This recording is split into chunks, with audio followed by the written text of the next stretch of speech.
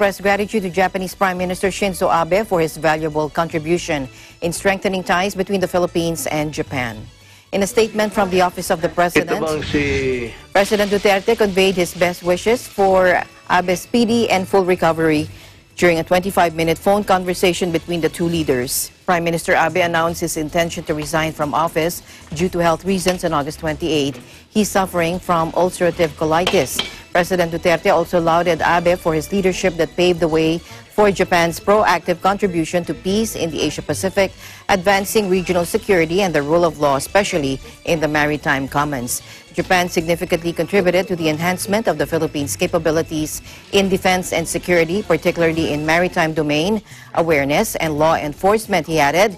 He also thanked Prime Minister Abe for Japan's pledge of 1 trillion yen from 2017 till 2022 for the government's flagship projects, notably those under the Build, Build, Build program, the necessary support and momentum. Filipinos, he said, are looking forward to the completion of the Metro Manila subway project, the country's first mass underground transport system.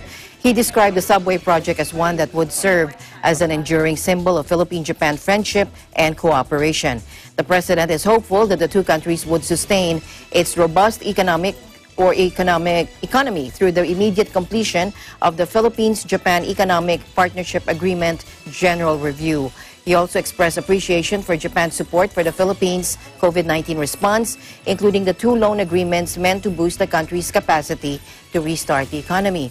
Prime Minister Abe, meanwhile, assured the president that Japan will continue to strengthen its strategic partnership with the Philippines, and he recalled warm memories of his visits to the Philippines, including being welcomed to the president's private residence in January of 2017. The value of the Philippines-Japan strategic partnership and relations of friends closer than brothers was also recognized by both leaders. Earlier, Prime Minister Abe said he would stay in office until his successor is chosen through a poll of selected members of the ruling Liberal Democratic Party. The four-year term of Prime Minister Abe, Japan's longest-serving prime minister, would have ended in 2021.